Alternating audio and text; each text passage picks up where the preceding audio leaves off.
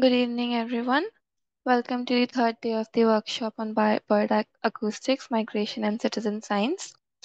Before I hand over the session to our speaker, I request all the participants to keep yourselves muted when not directly interacting with the session so as to not create any background disturbance. As today is the last day of our workshop, please make sure that you ask all your questions, and if not, you can type them in the chat box, and we'll make sure that we address all of them by the end of today's session. Thank you all for joining in. Ma'am, you can take over. All right. Wonderful. Good evening, everyone. And I hope that I am visible and audible. Yes, ma'am, you Yes. are. Hi, Samakshi. Hi, Jai. Hi. Yes, you are audible, visible. Always. Let me share my screen. So today, both of us will be taking the session. And I will begin and Samakshi will close the session today. Let me share my screen. Let me know if my screen is visible to you. Yes. Yes. Just give me a minute. I'll try and go into slideshow mode because sometimes it is better. Uh, what do you see on my screen at the moment? Your first slide is there, Jai. Just the slide. So it's in the slideshow mode. Okay, all right. And I'm also open the chat so that I can have a view of everything that's going on.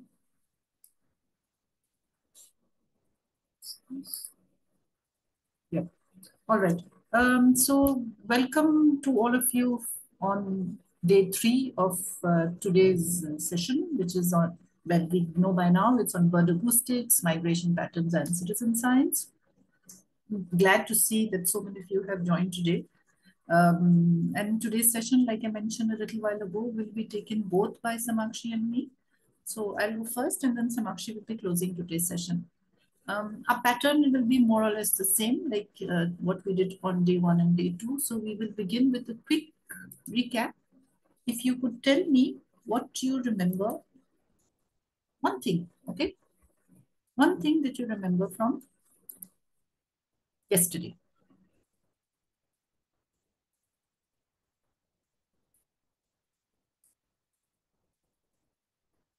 Can you tell me one thing that you remember from yesterday?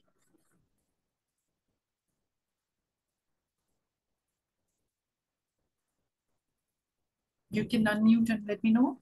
The use of eBird, all right, says Viswajit. I hope you are more comfortable using the app now. How to make a checklist, all right.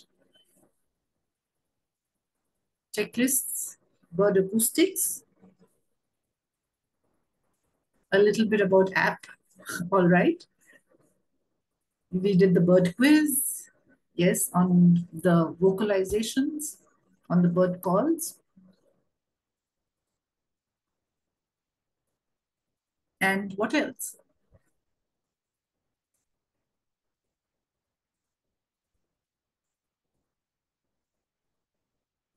Yes, we did do the quiz. All right. Also wanted to check with you yesterday. I gave you a tiny little bit of homework, right? Some conservation stories, yes, and I hope you do look them up in greater detail. Yes, I haven't forgotten my homework. Did any of you take those 15 minutes to observe the birds this morning? You did? Oh, thank you, Darshit. That's nice. And how was your experience? Yes, Dr. Gopal. Good to know that you did that too. So did Viresh. Lovely. Wonderful, wonderful. Nice. Any excuse is a good excuse to go birding. Lovely. Right. And how was your experience? You saw the jungle myna versus the common myna. Okay. Nice.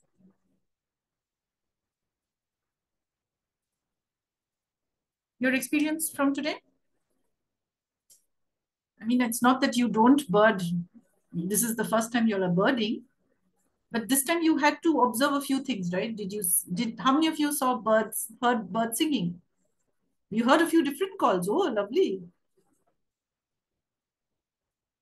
Oh, right now also you can see the bulbul and another small bird. Ah, that was point number two. One of the points that we had given you yesterday. Nice, nice.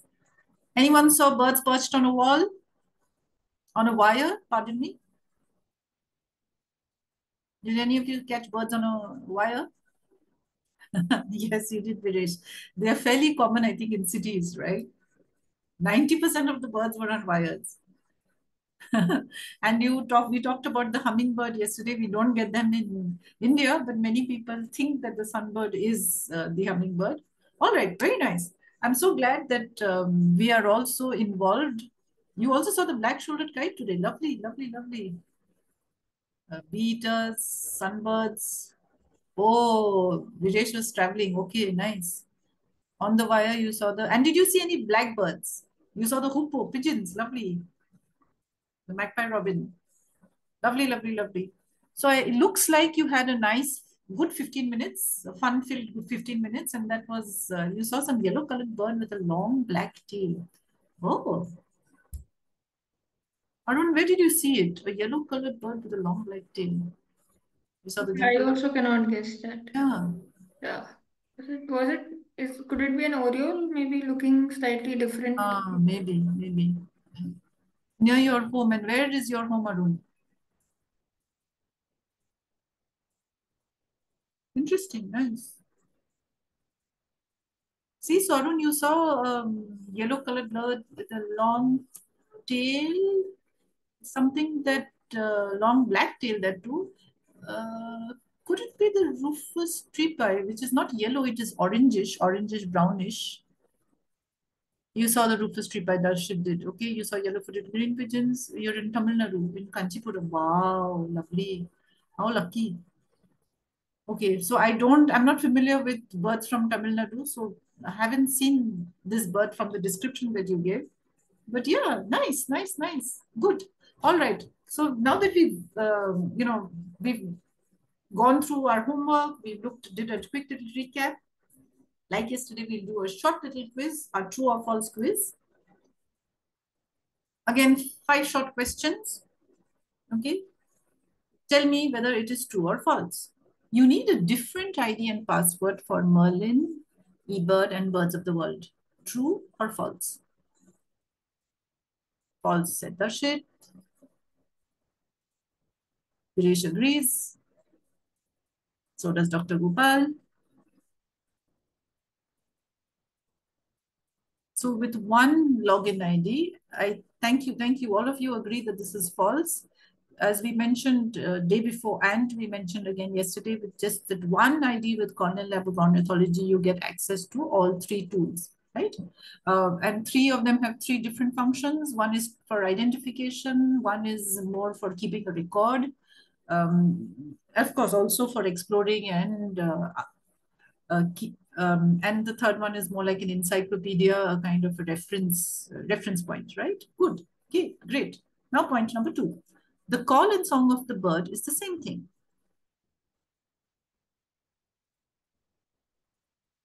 False. Wonderful. So a bird song is different. In fact, a bird can have many songs, many calls. Okay, both are different. Very good. Nice. Multiple checklists can be made into one trip report. True or false?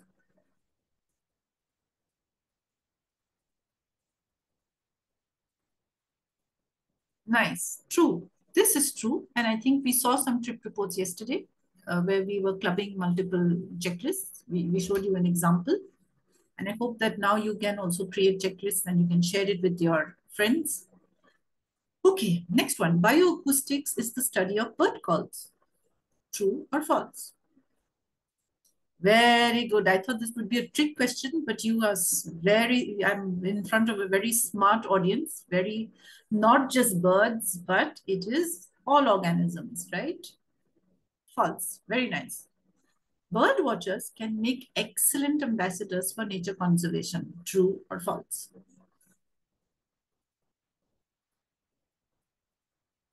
This, Virish says it's true, and so do all of you. And I agree with you too, right? as bird watchers, particularly once we start keeping a record on a tool which is accessible by all or accessible by many, open to all, we contribute to citizen science, and there are other ways in which, of course, bird watchers can become ambassadors. Many of them take, work with, then can go into habitat, protection of habitat, etc., etc. So there are many ways in which we can contribute, and of course, the simplest way is by creating awareness. So, right, we bird watchers. So you, me, all of us can be excellent ambassadors for nature conservation, and perhaps many of you are already somewhere there in little bits. We are probably all doing it. We need to maybe accelerate that and amplify that. All right, moving on. I want you to consider this scenario. Okay, you want a change of scenery, so you set up with your clothes on your back, your innate knowledge of the world, and you zip off to your destination. You have no maps, no smartphones, no GPS, nothing. Would you be able to travel thousands of kilometers across oceans and continents and then get back home a few months later? Would you? This is a Priyanka says no. What about the others? Vijay says, if I'm lucky, yes. Nice. Swapna says no. Dr. Gopal says no. Right? For us, it seems like a very, very difficult task, right? Darshit says my navigation skills are not that dependable, so less possibilities, right? But imagine lots of birds do this, and they do this repeatedly every year. In fact, they do this twice a year. Many birds do it twice a year, right? They go from one place to the other and then they come back. Do you know what this phenomenon is called? I mean, I know you know what this phenomenon is called. Can you tell me what it is called? Right.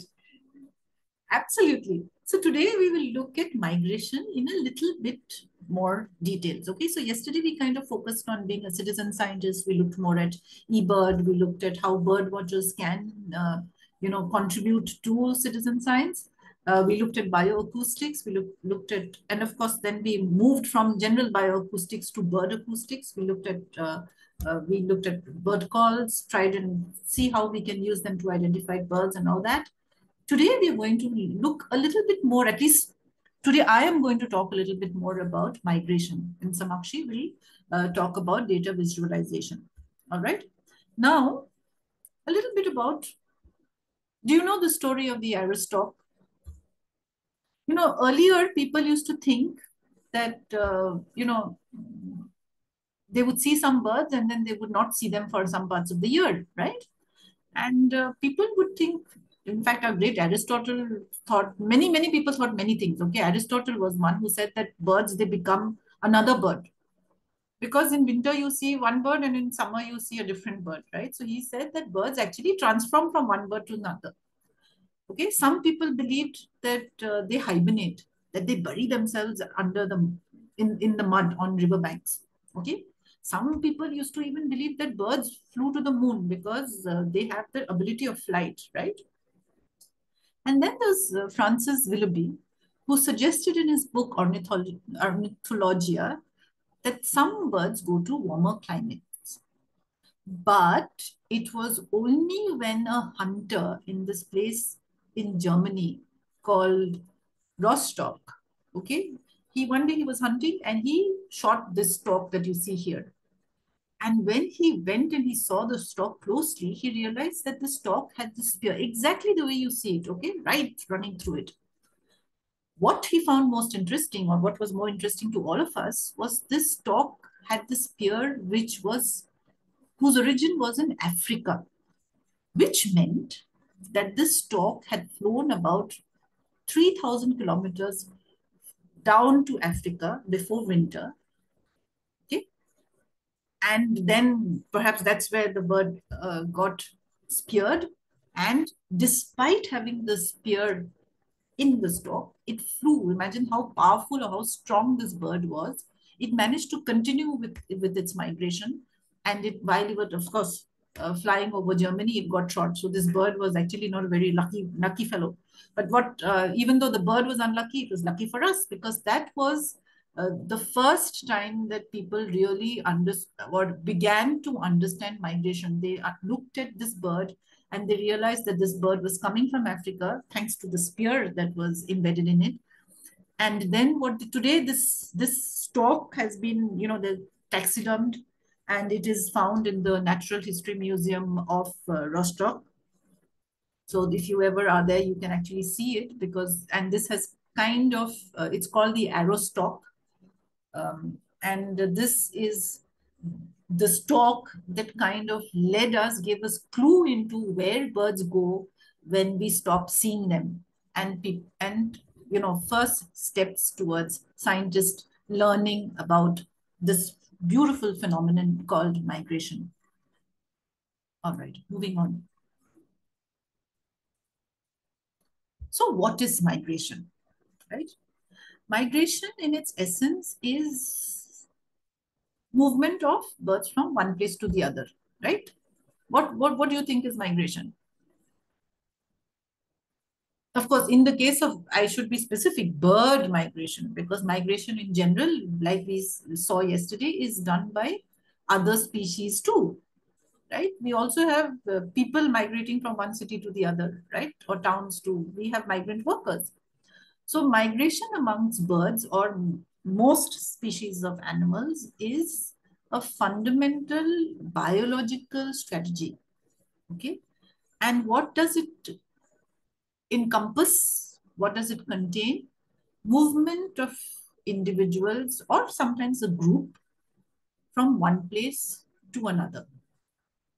And often these movements are driven by certain conditions, right? It could be food, and we look at those conditions, change of seasons. So when seasons change, it becomes too cold, food becomes scarce, they move. Birds are smart, right? We saw that yesterday. We realized that. So they move from one place where food becomes scarce to another where food is more abundant. Okay. What we consider, so they move to their wintering grounds, and India is a wintering ground for many birds, right? Of course, so they move from their breeding ground to their wintering grounds. These are terms that you might want to get familiar with if you are, working with birds. Breeding ground is where most birds breed, and often it's in summer when the weather is fine, when food is abundant.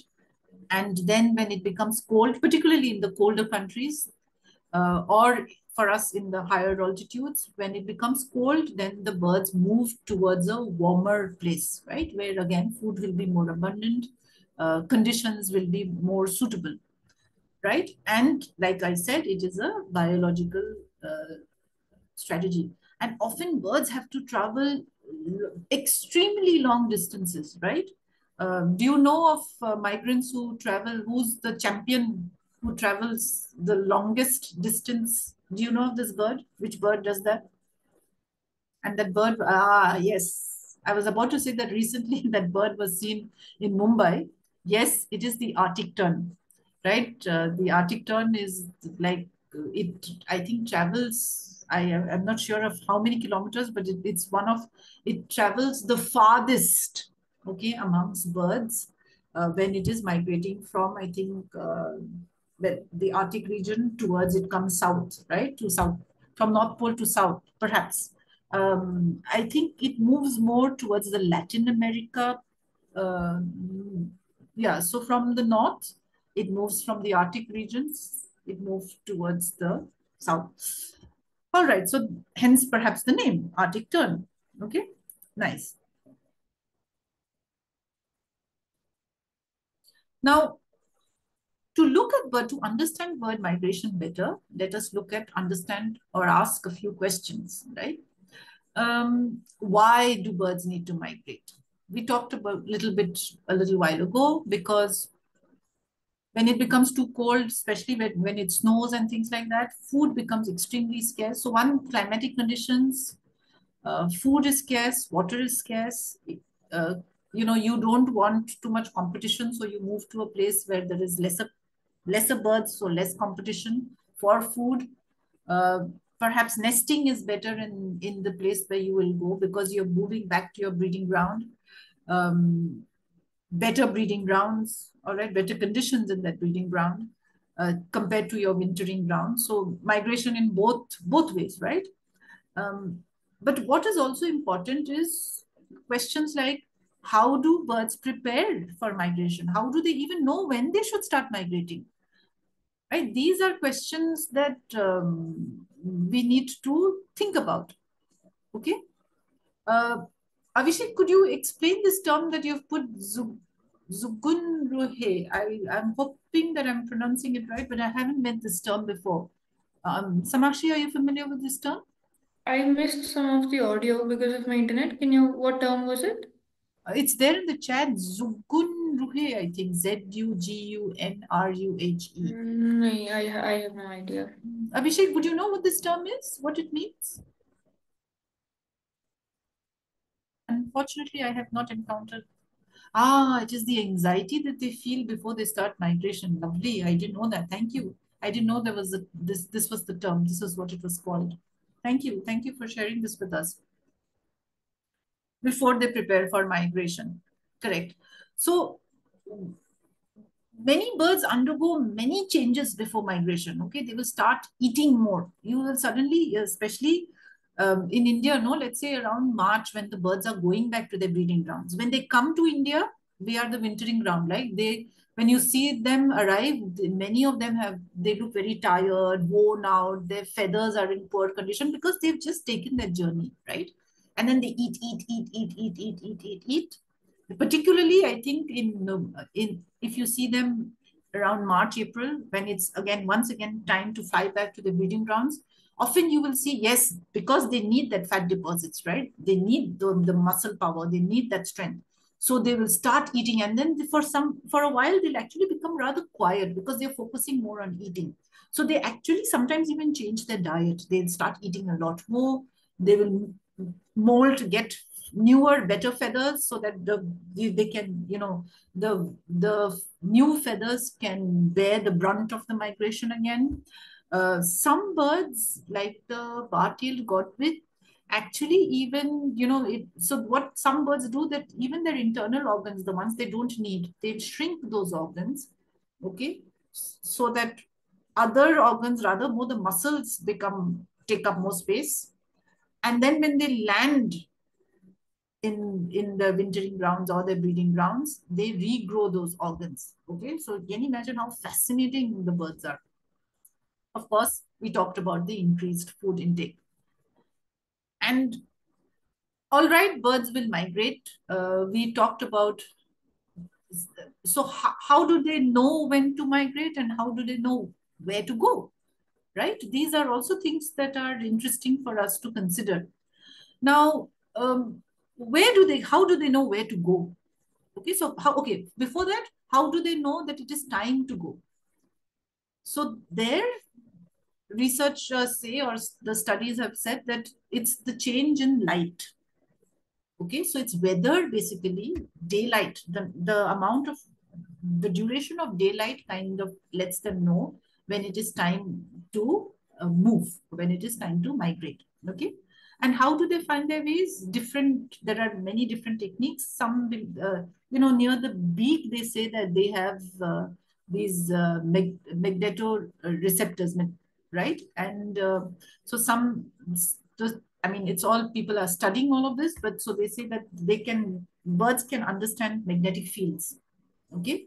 So they can see the magnetic fields, which is not visible to us. So they use magnetic fields. At night, they use stars, and many small birds, these songbirds, because the weather is often better at night. It's less windy at night, often, right? So the smaller birds tend to migrate at night. And so they even say that they use their sensory cues, right? They use, when they begin their journey, often they use odor. Okay, they use their sense of smell up to, I think, thousands of kilometers to know in which direction they go. Because many birds, they go back to the same place, exact same place year after year, right? How do they know which exact place to go to? Okay, and then when they are closer to that place, they use the landmarks, visual cues. And then there are birds who migrate during the day. Now, we said the ones that migrate during night, they use stars as the Polaris in particular, because the Polaris or the pole star doesn't move, right? Polaris is fixed. Other birds will circumnavigate, so they will go around the Polaris, right? Or the North Star. So at night you have, let's say, the pole star to help you navigate. The magnetic fields are there, of course, to help you navigate. But during the day, the ones that migrate during the day, do you know what is their lodestar? What do they use to orient themselves with? Any thoughts? Yes, the sun, the biggest and the brightest star. Okay, so they use the sun to those who migrate during the day. They use the sun as a point of reference, and they move along their journey. Okay, so it's really fascinating how birds do this, and sometimes it's even like genetic, right? Especially look at brood parasites, birds that lay their eggs in some other bird's nest. And if you look at, let's say, the pied cuckoo, which comes to India in and is here mostly during monsoon and then goes back, right? They lay their eggs in the host, parents fly back. How do the kids know? The chicks don't have their parents to guide them, yet they know where to go and how to come back, right? Yes, root parasitism. So I mean, it's absolutely fascinating. The more you think about it, it's just, I mean, to me, it feels like miracle. Okay, there are different types of migration. Um, Seasonal migration is regular movement, what we were talking about between breeding ground and non-breeding ground. Okay, like the Arctic terns, they will migrate annually from the Arctic to the Antarctic and back. Oh, that is it. It's from the Arctic to the Antarctic. I'd forgotten about it. Okay, they go about 70,000 kilometers. And then we have the altitudinal migration. It's seen often in the mountains. For us, it's the Himalayas. So birds in the upper Himalayas, they will move down. Okay, where birds and animals, they move along different elevations seasonally to follow changes in temperature, and then, of course, with temperature, also food. Then you also have nomadic uh, migration, right? Local migration. So what often we refer to as local migration is, birds that are migrating within India. So some birds are there in one part of the year in the south of India, and then in another part they will come to breed in the northern or eastern part of India, and then they move back to the south. So that we call it as local migration. Then you have the nomadic migration, where some species, they are irregular or nomadic in their response to unpredictable changes. So nomadic migration sometimes happens. In fact, those of us who were in Calcutta recently experienced the cyclone, right? In Orissa, actually, the cyclone hit Orissa finally. But a lot of birds were caught in that, and we found them on a lot of pelagic birds. Okay, so a lady I know went to the coast right after the migration, and she saw the noddy here. The noddy is normally not seen here, the brown noddy. So these are nomadic migrations, right? They didn't intend to come here, but because there were these weather fluctuations, bad weather, etc., they kind of went to the nearest shore, and in this case, it was the uh, seashore that was close to where the cyclone hit. Okay, and then we have longitudinal migration, where you move from the northern hemispheres to the southern hemispheres, right, along longitudes. And of course, that is not restricted to birds. Even a lot of sea animals do that. They do longitudinal migrations. And depending on migration, birds can be classified differently. Okay. So you have the passage migrant. I think yesterday we talked like the golden oriole and the common hawk cuckoo, correct? And Bhavya, you're giving examples of the golden oriole, I know, is for which type of migration? Correct. So I don't see them in Calcutta um, all through summer. I see them in winter. Like I saw them just a few days ago. Two on 2 successive weeks, I saw them close to my place. So yes, local migration. Now, depending on you know the kind of migratory pattern, if I can say, birds follow, you have different birds are called differently. So you have a resident bird. You know who's a resident bird? Who's a resident bird? Ah, you already saw winter visitor, the Eurasian wryneck. Lovely. I love that bird. It's such a beautifully patterned bird. I'm yet to see it properly, but I've had the fortune of catching glimpses of it every time. So who's a resident bird? Sorry, I started with the resident bird.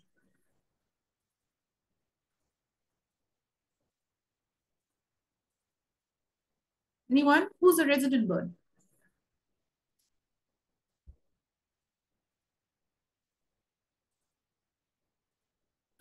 House crow. You're giving me an example, okay, who is found mainly in a particular habitat. So a resident bird is a bird that you will find all year round in a particular place. They don't migrate, correct? Okay, they stay within a particular, not necessarily a habitat, but within a particular space. Like house crow, for example, is resident in India, right? You will see house crows all year round. At least it's a resident bird in Calcutta.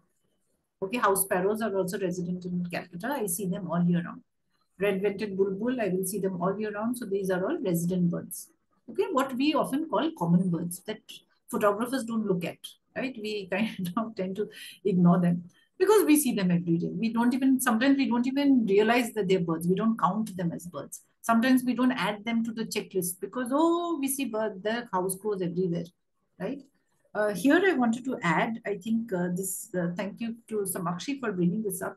Yesterday, remember I said it's a good practice to keep a minimum of a checklist of 15 minutes, but under certain circumstances, you could also make a checklist of 5 minutes. So 5 minutes checklists are also allowed. It's preferred to make a 15-minute checklist.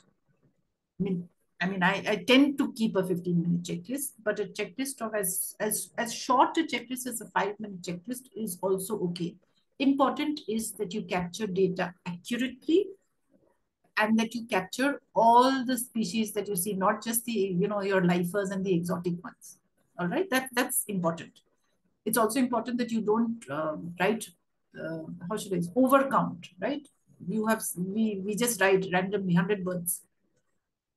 Okay, where conservation is concerned, it's better to give smaller numbers than larger numbers. Okay, because otherwise the how should I, data set gets a little screwed up, messed up. A passage migrant. I think yesterday one of you talked when we were talking about the Amur falcon. One of you had mentioned in the chat that it is a passage migrant. Now, who is a passage migrant, or how would you define a passage migrant?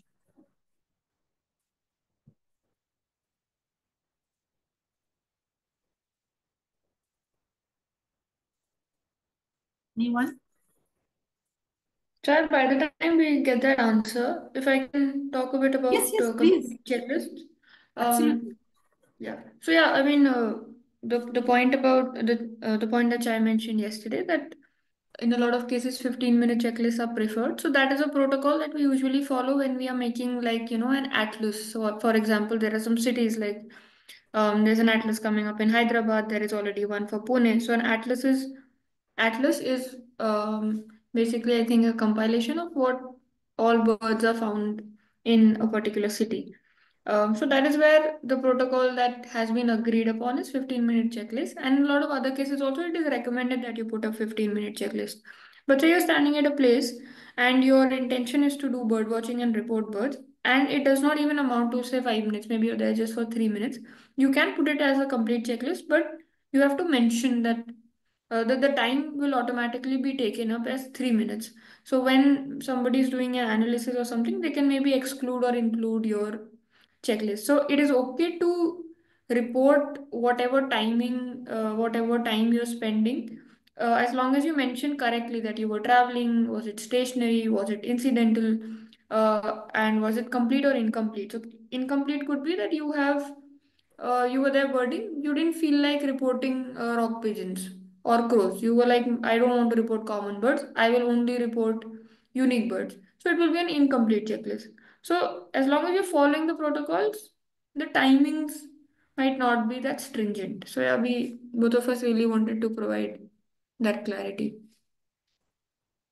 Okay, Chad, that's all.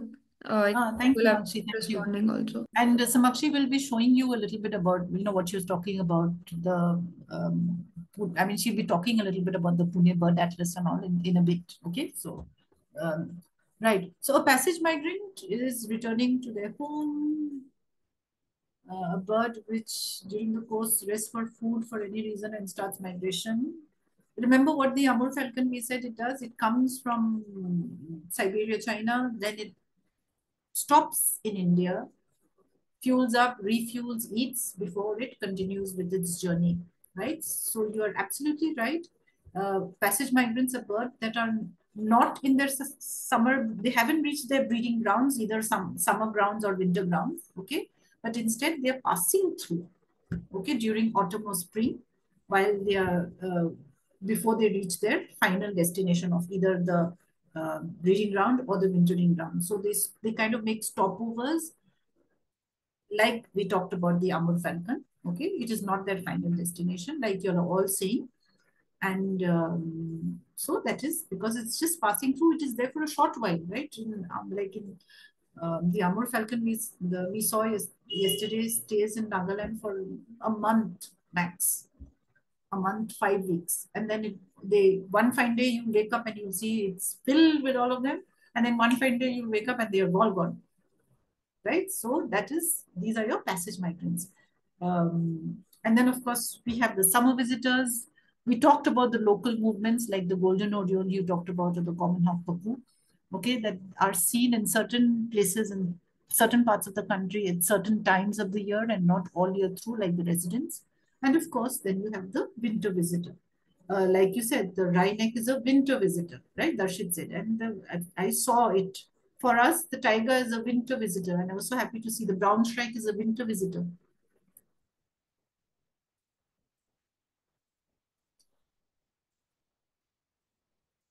So Amur falcon, from what I know, from what I have studied, stays for around 4 to 5 weeks. Not 2 weeks, but some birds could stay for 2 weeks, right? I don't know whether in the documentary they're talking about Amur falcon, or I could also be wrong. I mean, my references could also be inaccurate. But the point that we are trying to make is that a bird will stay for a short while. It could be 2 weeks, it could be 4, but it's not the end. It is not the end result of the journey. Okay, uh, perhaps it is an approximate also, right? Yes. So maybe one particular individual will stay for around 2 weeks, but we're looking at the whole flock, right?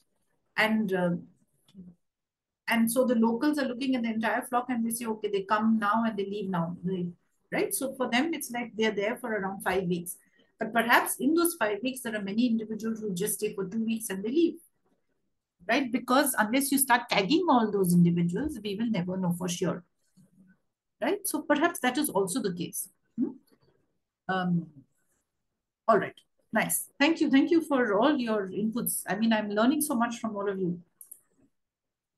And it's always, always a pleasure. Migration comes with its own challenges, right? It's not easy. It's not easy for the bird. It's very taxing on the birds, right? It's very energy consuming. Okay. Because of what are the challenges of migration? It is one is climate change. Now, why is climate change a problem for bird migration? What happens is if the seasons are changing, for the birds, remember we said how do birds know when to leave? They look at the duration of sunlight, and they know, okay, when it is approximately this time I have so much of sunlight, it's genetic for them. They know that they have to start moving, right? They start preparing, and then one fine day they move. So what will happen is, if with change in weather conditions, what will happen is, let's say it starts raining before, Right now, certain birds, what they do is also birds time their arrival at their breeding grounds or their wintering grounds with the food that they want. So the minute they come, the food should be available, right? Now, a lot of insectivores, what happens with them is if the season changes, and let's say um, a particular crop or a particular or rain has happened before it should have happened, or it is delayed. When they arrive, the crops or even the insects that are there because of the rain, right? Because of the weather conditions. Weather conditions are different. The crops probably have not ripened as yet. So the granivores will not get food when they come because the seeds are not yet ripe. Or that the insects that they get because of the rain that happens at that point of time is not there.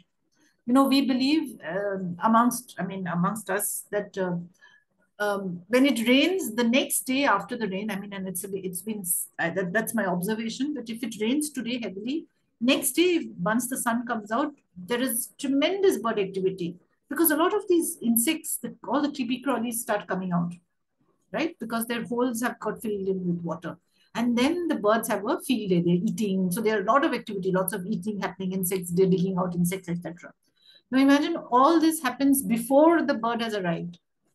When the bird comes, again, there is a scarcity of food, right? So climate change is indirectly, I would say, impacting the birds. Not really their bird migration because they're still migrating more or less at the same time.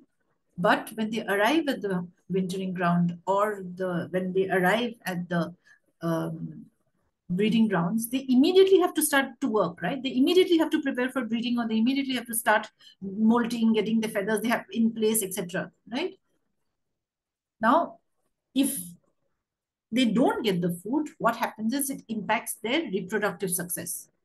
It will lead to their population decline. And they say that researchers tend to say that um, the entire objective of a bird's life is to be able to produce its progeny, to have babies and to have this next generation of birds. Everything they do is towards that, towards the health of the eggs, towards the health of their chicks, towards, seeing that next generation grow. So when they arrive at the breeding ground and the food cycle is already messed up, it impacts their reproductive success, leads to a population decline, right? And then, of course, we humans are also to blame. We humans are a little, in some ways you could say natural selection. What is natural selection? That the strong ones will survive and the weaker ones will perish, right? So I wouldn't say yes, in many ways, because even to go through that entire journey of migration, right? Certain birds do a very, if they are not strong enough, they will perish, right? Oops, sorry. Oh, okay, sorry. So you could look at it that way. You're right, Darshit. I never thought of it from that perspective. Okay, and then we humans don't help much. Uh, we, we are we look at wetlands and we say that, oh, they are or grasslands, and we say they are banjar zameen, and we say that, oh, they are, ponds have to be filled up because I need to make, lakes have to be filled up because I need to make homes for myself. I see a grassland and I say, oh, this is unproductive land. Let's start using it for agriculture. If I can't use it for agriculture, sell it and, build a factory there. So there is habitat loss, there is habitat fragmentation. It is very, very difficult in today's day and age to be a bird. And our migration studies are helping with conservation. How you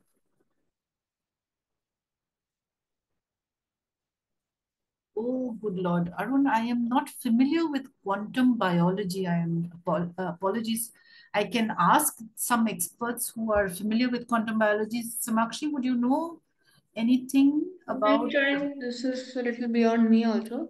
I will also have to read this up. I haven't quantum and So, yeah, it sounds very heavy for me. yeah, unfortunately, I have not come across this in any of my readings or in my interactions with, but maybe what we'll do is we'll ask experts and we can let you know whatever our findings are. But as of now, it is something that I have not come across, and Samakshi hasn't too either.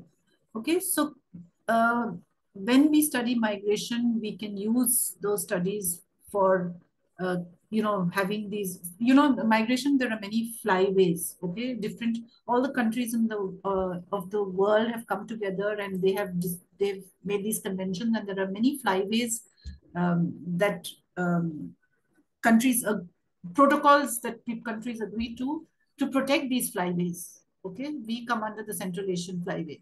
Okay, and there are many flyways like this. I think there are 6 of them. So this whole, to keep these flyways safe for the birds to migrate, many countries have to agree on certain terms and conditions, right?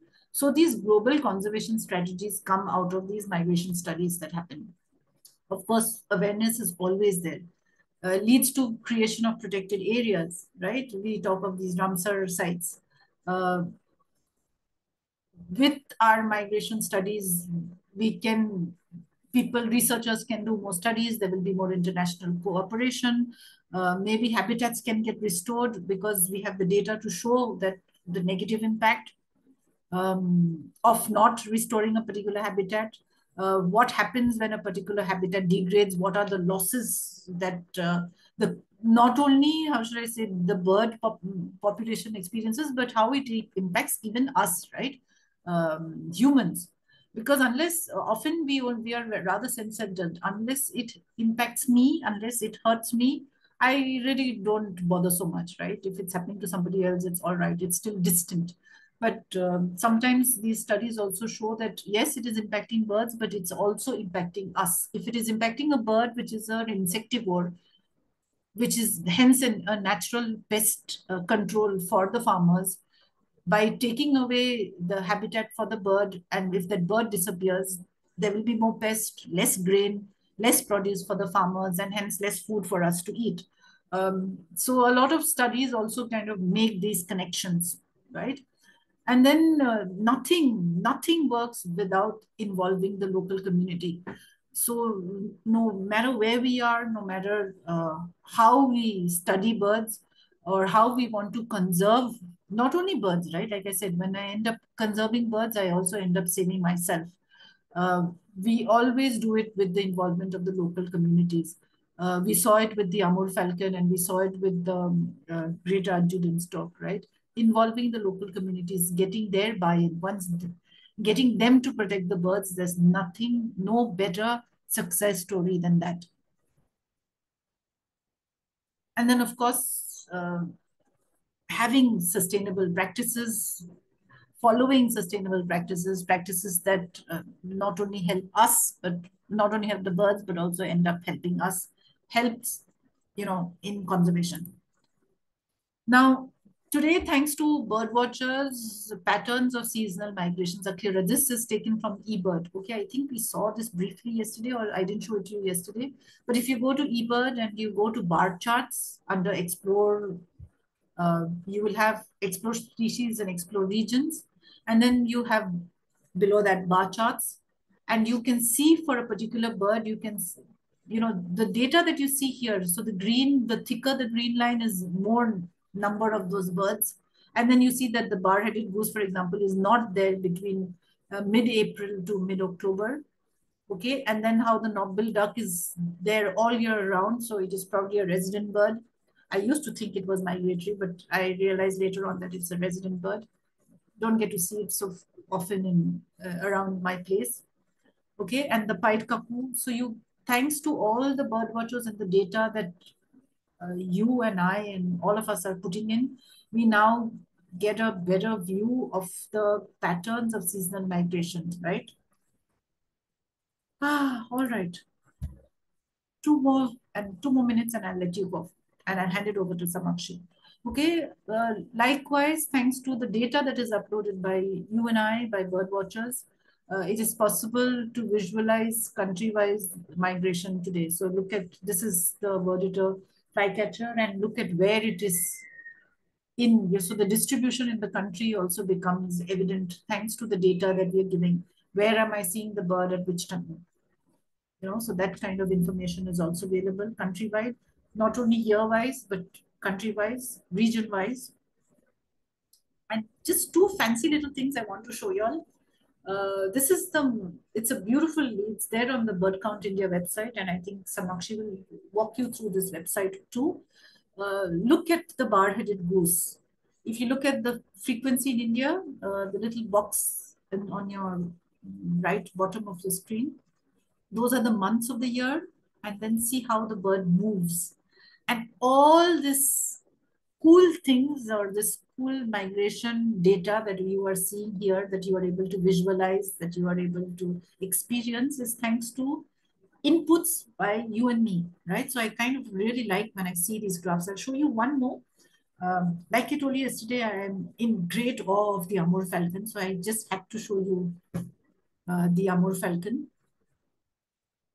Okay, look from where it comes and how it moves from India, and then it flies back. Now the Amur falcon takes the same path to and fro. There are some birds, so did the bar-headed goose, but some birds you would see they take a different route when they are doing their return migration.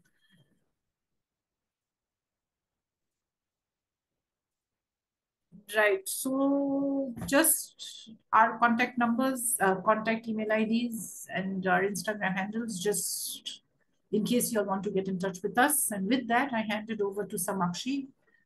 That's all from me for today. Thank you.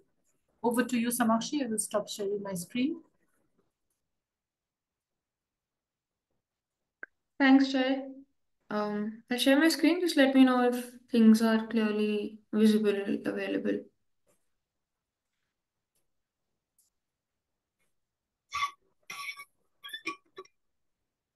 Yeah, I hope things are clear and available. Yes, yes. Okay, so everybody, somebody a few days ago had asked that, sorry, day before yesterday had asked, what's the point of uploading all of this data? What's the use? Why are we using these databases? And one of the things that answers your question is the maps that Chai just showed you, the migration maps.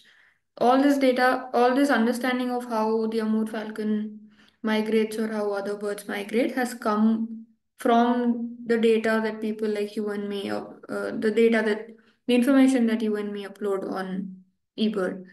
Um, and I will take you through some resources. There might be too many links, but we will share this with you, and you can, take your own time in reviewing them. So the first thing is the Bird Count India website. The Bird Count India manages the eBird portal for India.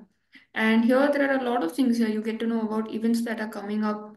For example, a bunting count is happening. Don't get overwhelmed by the amount of information I'm giving. I'm just trying to take you through the website.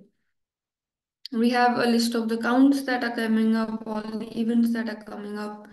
I am personally really looking forward to the Salim Ali bird count. Anyone in the Northeast, you can see if you would like to contribute to the Tokhu Imong bird count. I hope I'm pronouncing it correctly. And you can get all details about the event on the website. It's birdcount.in. Then we have migration maps. So this is where you can get access to or you can view the migration maps. So look at this for common crane. We have a kind of a cluster here in Europe, and then the bird seems to be coming to India and migrating to other places. And then you have maps to know about its migration according to the season, specifically for India. And similarly, this information is available for other places too. Thanks, Chai, for putting in the link. I just lost the chat. Okay, one second.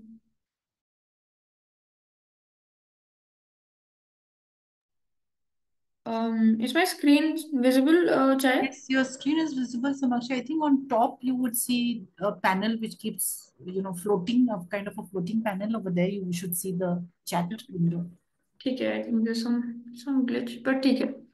So then, taking you to another aspect, through these all top-down menus, you can open up different um, pages. One of them is the regular birding events across India. So the list of events that are happening, and again, you have a lot of contacts here if you want to get in touch with somebody, contribute to something, learn more about birds. I mean, of course, all of most people working here are working as volunteers, so they're not like obliged to reply, but people will generally get back to you whenever they have time. So please feel free to reach out to people. We also have all women's nature walks happening. It happens quite often in Bangalore, and Chai is also involved in conducting or participating in some of these in Kolkata. Chai, would you like to tell something about it? Yeah, so in Calcutta, we are still small. I mean, we've just had, I think, four or five walks in Calcutta.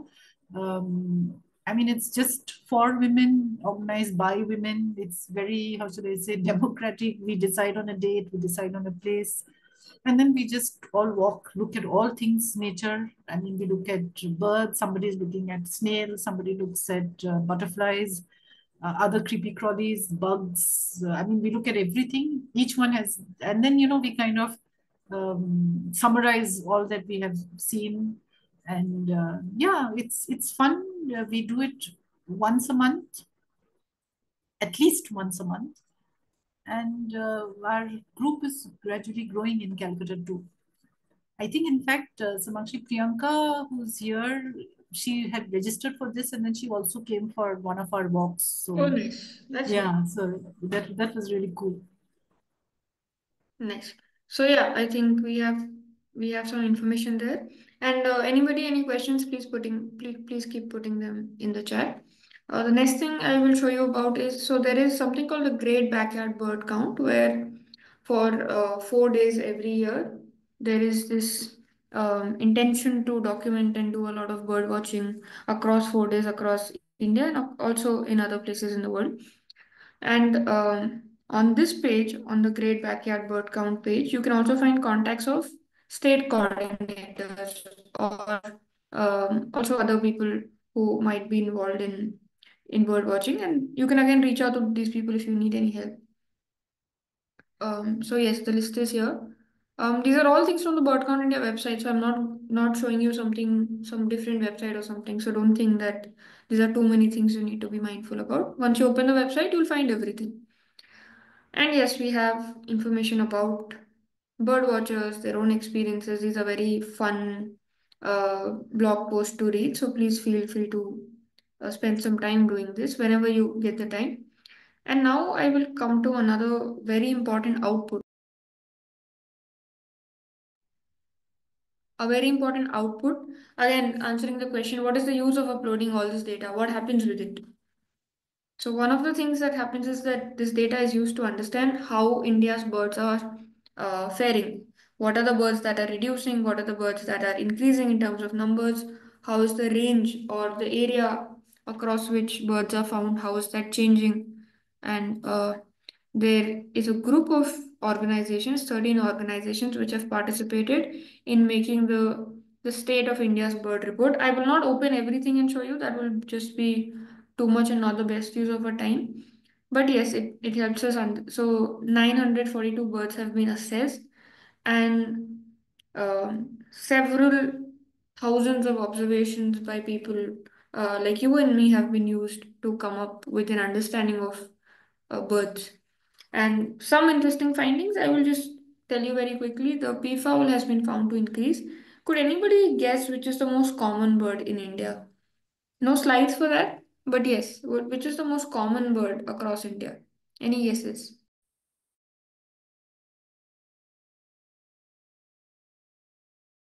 Crow. Guess. Common man, crow. House sparrow. Okay. More guesses. Egret. Okay. Okay. More guesses. Parakeet. Pigeon. Feral pigeon. I would have honestly guessed feral pigeon, but it's actually common manna, and this information has again come out through this report. So yes, there are a lot of very interesting observations that we can learn about. The report is freely can be downloaded from the website. Please feel free to do that, and you can also learn about the methods that are used. And there is a lot of information here for anything that you need. If you go to the search birds box and say, I type Indian skimmer maybe.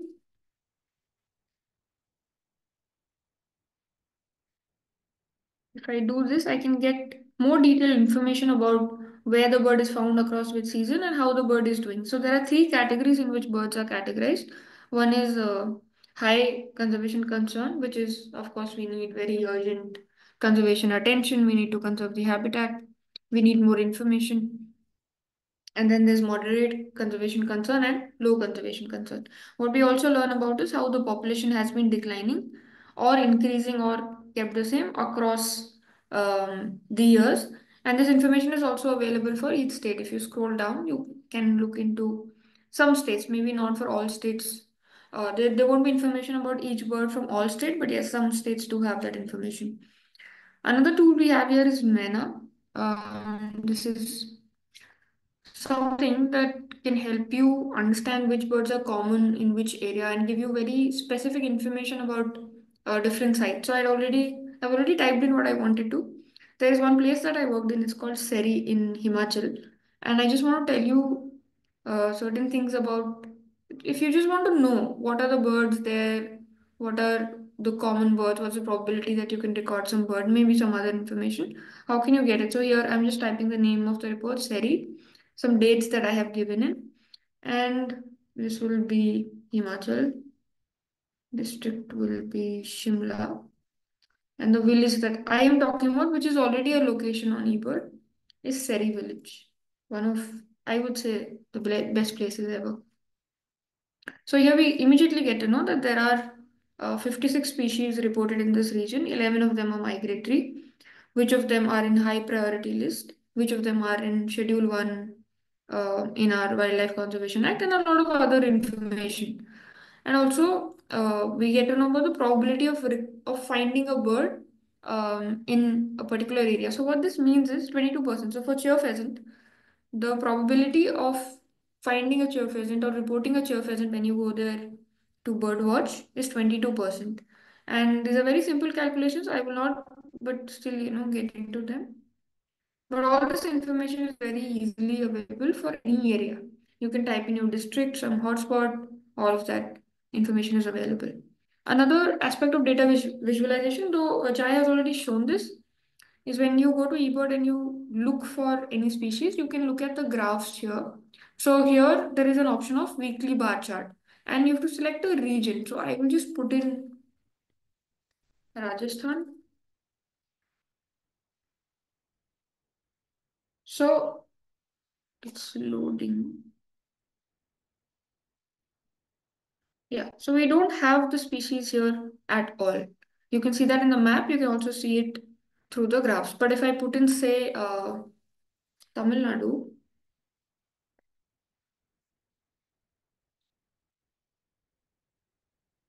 it's a lot more common throughout the year, almost at the same frequency of reporting, which means the probability that you will be, finding the bird in January or December at a place is roughly the same. There's some variation, but it's roughly the same. And on the right side, you see a map which helps you see the range of the bird. So we don't really have any records in Rajasthan, nothing in Gujarat, but yes, down south we do.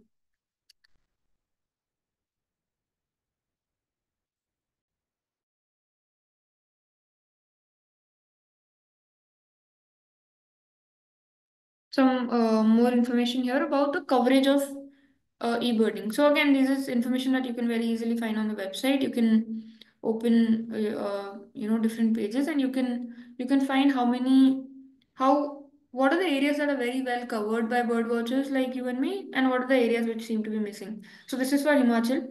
You don't see a lot of birding in the upper areas, the northern areas, but yes, this is Shimla here. Much more bird watching here. So maybe that can help you plan trips or see which are areas which are unexplored where you would like to go and collect some information or see birds. And this is available for different states. Again, won't get too much into the details, but all of this information is available. There's a lot of information available if you would like to read it. And Chai has already shown you the migration maps, so I will not show them again. But these are available for a lot of species on the Bird Count India website. So I'm just showing that to you. You please feel free to check this out. I really like looking at these maps. They're very interesting. Another resource other than Bird Count India that I would like to show you is the Early Bird website, which is kind of made for people, or you can say it's made for children or kind of beginners, people who are kind of new to birding and reporting or bird watching in general. And a lot of resources here available. Again, there are pocket guides, there are flashcards, posters, all of these things to uh, learn about birds, to teach about birds to other people, maybe in a school or anywhere else.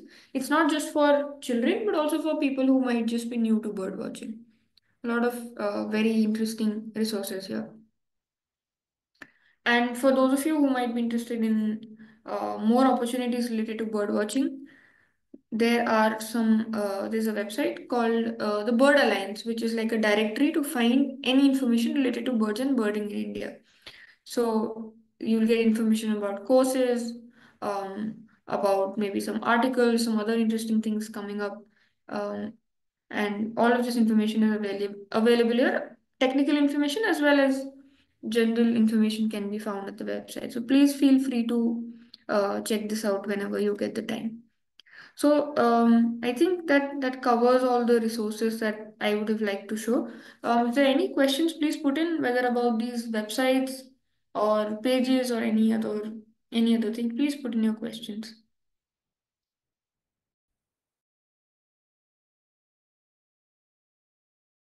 Today's session has been a little heavy with regards to information, but if there are any questions, please feel free to ask, or if there's anything that you would like us to explain more, please let us know. Chai, is there anything you would like to add? No, no, nothing really, Samakshi. I think Hmm. we've probably given them too much information today, I Yeah, realize. all these links that I have shown today, we will be sharing them on the group and just explore them at your own pace. Little information heavy, but yes, we wanted to give a very holistic view of bird watching and the resources available. So yes, please put in your questions, guys. I hope you have not dozed off with the amount of information coming. I think if you also have any general question that you Yeah, want to other than the ask, session, yeah, yes. other than the session, please go ahead and ask. I mean, if we have the information, we'll give it to you. If we don't, we promise to, find out and let you know. Viresh lives close to ISC. I also live close to ISC. Any contact? You can maybe you and I can get in touch. If you would like to go birding, we can go along. Or yes, you can check out the website. There are a lot of state coordinators have shown you so many contacts. You can contact a lot of people. A lot of people in Bangalore are conducting and going for bird walks. I also might be going soon, so maybe we can tag along, Viresh. I need suggestions regarding optics. Can you suggest a good price worthy binocular under 10K? That's actually a tough question. Um, it's a little difficult to answer. I mean, there are a lot of things you'll have to look into. Um, in India, I think the brand that is no, it's all right, Bhavya. The topic is fine. I do understand binoculars are important. One of the websites you can check out is maybe for Pentax. It has quite a lot of binoculars. What else? I mean, there are people who maybe when they go abroad, they do get binoculars to India, but then there are no service centers in India. All that is not very nice. But any suggestions, Chai, on the binoculars? I was going to suggest Pentax too. I think Carl Zeiss is more expensive. Uh, um, Pentax is there. Even Nikon makes binoculars. They're, I think last when I checked, they were around 5 to 7K. And I don't know the current price. But Nikon binoculars are again okay. So also I think it's important for you to know more than the price. The how should I say, the magnification and the clarity. So we normally say an 8 by 40 or 8 by 42 binocular is best for birding. It, very often we think a 10 by 50 is better and things like that. Not necessarily, or in fact, it's not good because there, with just a little bit of movement, there's a, how should I say, because the magnification is so much more, it's more disturbing than helping. So if you are more interested in binoculars, go for an 8 by 40. I think Celeron or Celtron, I think they make by, you know Yeah, telescopes in the US. So they also have, I think, within 10K, you might get them on Amazon. Their binoculars, they're also quite good. Okay, Do a little bit of your own. Yes, Celestron, correct. just strong. Correct, correct. Okay. You're I right. also have a 842 and I Mm. am liking it. I've bought Yes. quite recently. But also, Bhavya, whenever you're buying, please look into if there are service centers available, what is Mm. the warranty and all of these things. I had also been wanting to buy like a cheapish one, but then I couldn't find something that people were saying that, oh, this is good, you can buy it. So I did go for a slightly more expensive one, but um, even if you have this key, I want it to be under the budget, just look at where are the service centers available, what is the warranty, what is the service like, how do they deliver. So you'll have to look into that. I mean, I think it's difficult to just tell you a model and everything right now. There's so many things you'll start considering. What is the weight? Um, how bright does the viewing experience be overall? So you'll have to look into it. Also the clarity of the glass and all of that, kind of matters. So my suggestion would be, if you have any store where you can go and check them out, use them, feel them, etc. How, like she said, how heavy is it, how does it feel when you're holding it, and things like that. It'll be nice.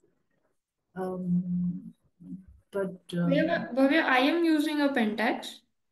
Um, so yeah, there are service centers of that in India and a decent warranty period. But yeah, it was a little more than 10K. Yeah, that's the one. yes, Bushnell. Bushnell is also good, you're right. Bushnell is also good. I've never used one myself, but from reputation, yes.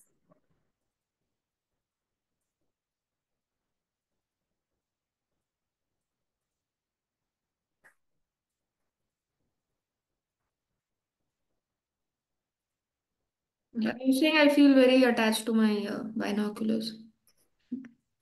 Becomes a very important thing.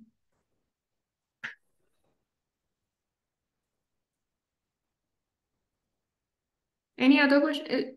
Got a good one at 2.5K and it is also good for beginners who works for me, Kasan. So I would suggest if for one who don't have binocs or want cheap ones for starting. Okay, what we can do is maybe Tasneem and Aparna, maybe for like a few hours or maybe a day or so, we can allow people to communicate in the chat so that people can answer such questions for each other on the WhatsApp group. And I think that would be a better place to discuss these details of binoculars and all. Is that possible, Tasneem? Yes, we can do that. We can open the chat. Okay. So we'll do But that. These binoculars discussions we will continue on the group. Other people, any other questions? Okay, the group is open. So everybody, please, these binoculars discussions, let us take it forward there. Otherwise, this will be never ending. Yeah. Other questions? Everybody? Is there any platform where I can learn acoustics from basic to advanced? There are some videos available on, I think, the Bird Count India channel.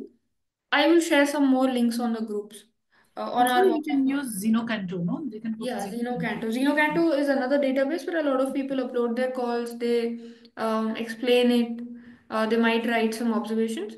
Acoustics, if you want to learn how to edit and all, also as Chai had shown you some, what do we call, some names yesterday. I personally used Ocean Audio, very easy to use, very friendly. So a lot of videos are available. You can check them out. I will share them. I will share them on the group. Maybe if I don't do it today, I will do it tomorrow. I will surely share these videos. Any other questions?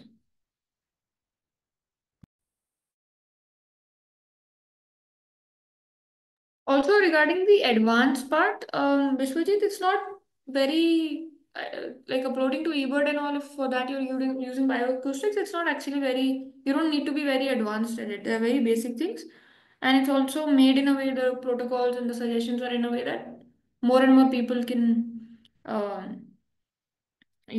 So these are very simple. So it's not like there's a big learning curve if you want to upload things to eBird. Nothing like that. It's made user friendly. Um, Darshit, in order to get in touch with you, can we text you at your Instagram handles? For me, yes, you can. Chai also, yes. Yeah. Tasneem, I had one question. Sorry, my audio isn't supportive, no problem. But in movie, we see pigeons carrying messages to a particular person, and they always get it to the right person. How accurate is that, or is it entirely false? Uh, I think there's some training that goes there. I'm not I think very. these are the homing pigeons. So there is, and that is one of the. I think there is a beautiful podcast on BBC where they talk about how birds, know exactly, like you're saying, they know exactly where to go, and they talk of these homing pigeons that they know exactly where to go, and that's where I was telling that initially they use smell, and then when they're closer to their place, then they use the visual cues. Maybe I could also share those podcasts with you all. It's about bioacoustics in general. So I'm sorry, migration in general. So there is bird migration, but there is also, they also talk about, turtles and other whales, etc. But it's an interesting, there are two parts to that podcast. It's a BBC podcast. Maybe I could share that, and so it is accurate.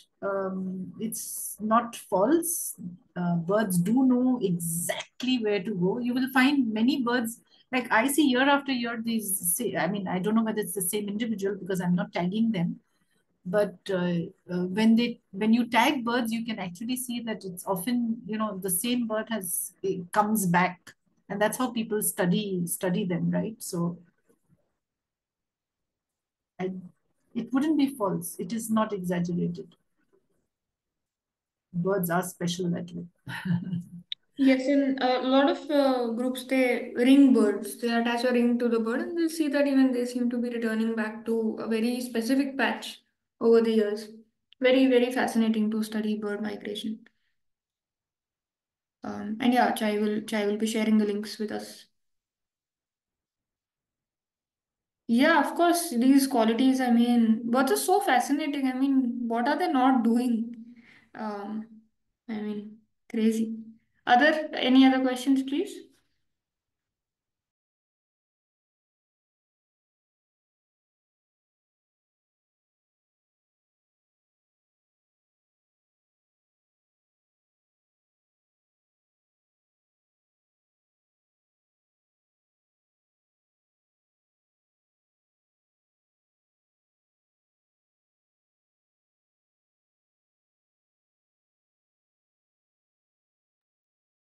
I think there are no more questions. So is it okay if we proceed towards concluding the session now?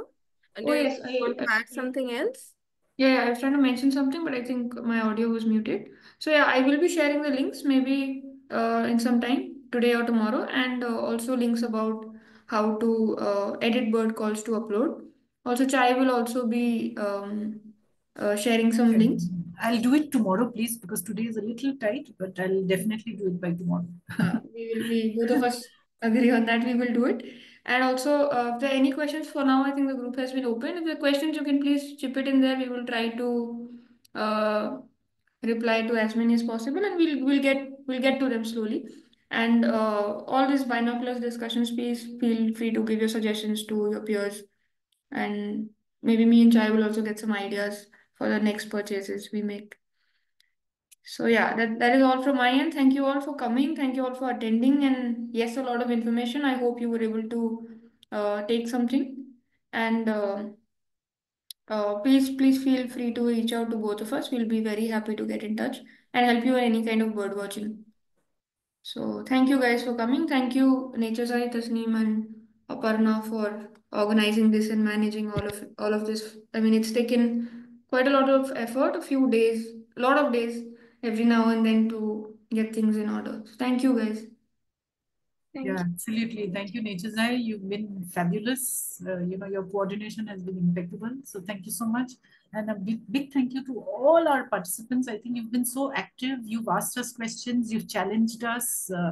And I think that's the beauty of such interactions where we learn from each other. Yeah, so thank you.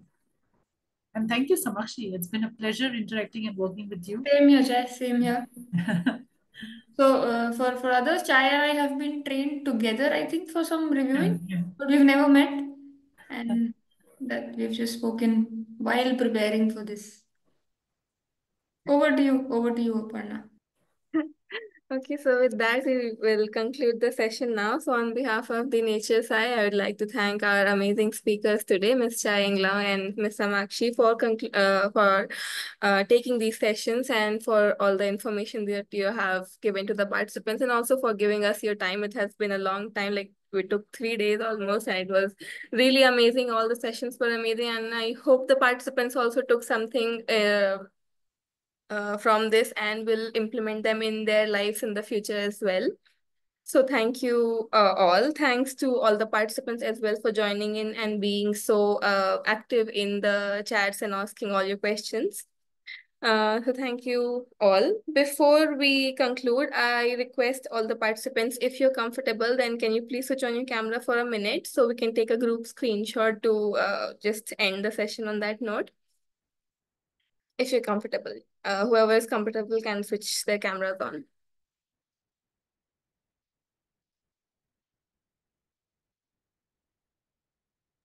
Not many, it looks like. Yeah. Oh, people have been trying to attend from outdoors. That's very encouraging, Maitri. Thank you. I hope it was worth it, and I hope you enjoyed. Okay, so I think I'll just take the picture now. Okay. Thank you so much. Also, Tasneem will be sharing a Google form in the participants group. So please make sure that you fill that form later on.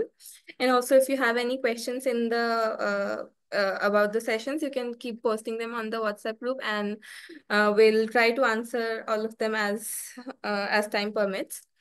So once again, thank you everyone. I hope we see you again in our future events as well. Thank you. Good night.